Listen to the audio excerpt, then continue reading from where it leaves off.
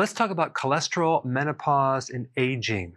As we get older, our cholesterol does go up. Typically, men have higher cholesterol than women, but during menopause, there usually is a spike in cholesterol in women. Now, before I get too much into that, I just want to let you know that the body does make cholesterol. It makes a lot. In fact, 75 to 80% of all the cholesterol in your body is made by your own body. Why? Because all of your cell membranes need it.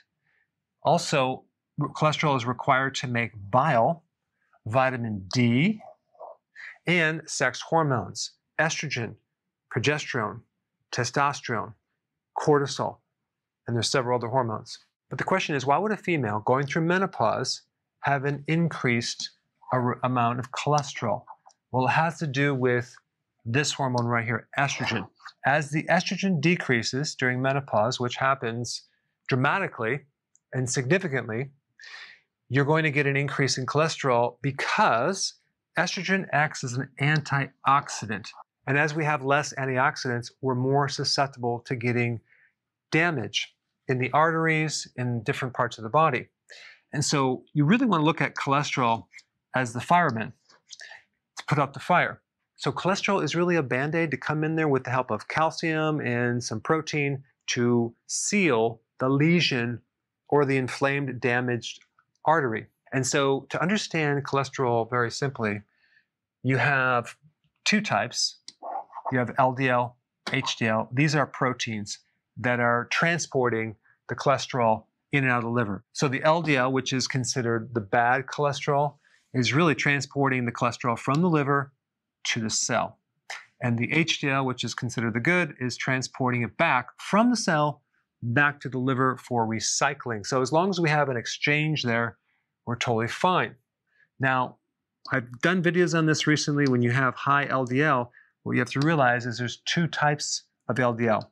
One is a bad, one is a good. And so I recently released a video on my wife's cholesterol, which was high, as well as the LDL. But if you look deeper and you take an advanced lipid profile, you'll notice if the person's on a low-carb diet and they're eating healthy, that the type of LDL is actually the large buoyant, it's not the small dense, and so it's not the bad type of LDL. But my wife actually has gone through menopause, she has decreased estrogen, and so she has less antioxidants.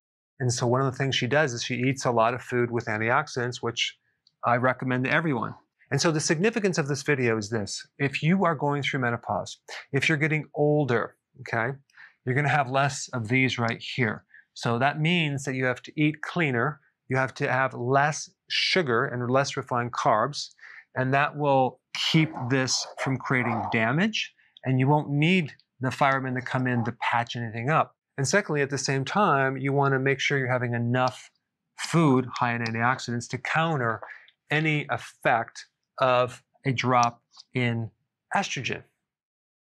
Hey, before you go real quick, I have a course entitled How to Bulletproof Your Immune System. It's a free course. I want you to take it. And here's why. Here's you. Here is your environment. Everyone is focused on this over here, avoiding your environment. But what about here? What about strengthening your immune system? That's what's missing.